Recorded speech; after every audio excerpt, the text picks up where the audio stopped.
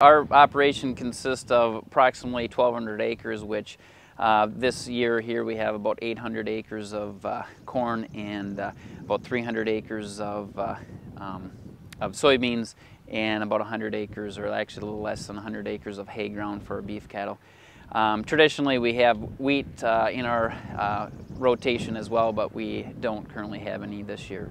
We started with NutriSphere to try to keep the nitrogen around in the soil profile. A lot of our land that we run is very porous. It's a peaty marsh.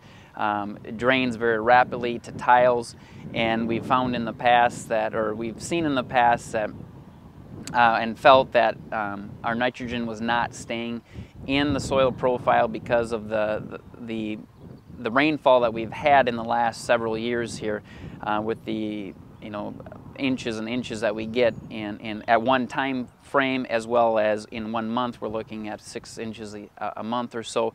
And so we wanted to get something, a product such as NutriSphere, which held that nitrogen in the soil profile next to the roots, so it could uptake that and be utilized for grain. And so far what we've seen, it looks like it's keeping the corn green, and it's there where it needs it when it needs it.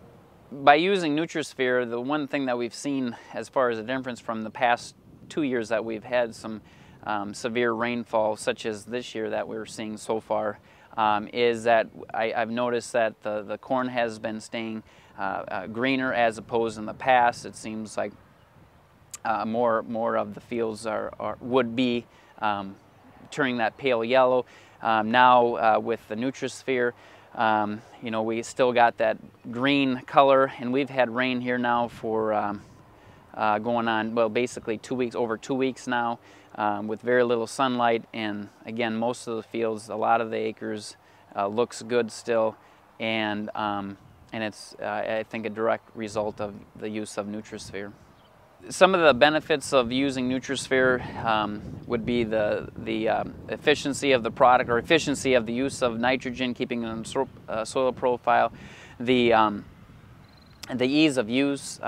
It does not stop, or it does not slow our operation down. It's easy to use, mix into our nitrogen choices, and so that's a benefit, because it really does cause no disruptions of the flow of the operation.